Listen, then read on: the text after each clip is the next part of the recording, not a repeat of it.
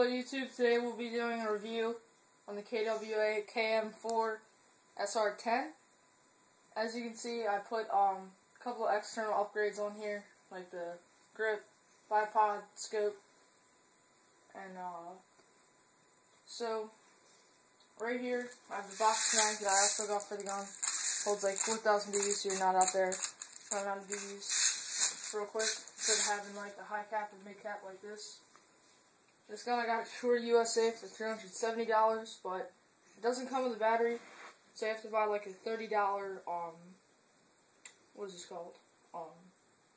Whatever, the battery that has like 2 parts to it. Excuse me not knowing that, but battery stored right here. Take off the back,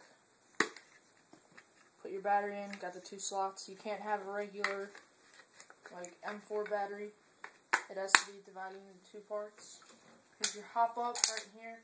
Well, that back there, it's non-blowback, so this doesn't come back every time. That's just me messing with it. I have it sighted in right now so that it can shoot 200 feet. And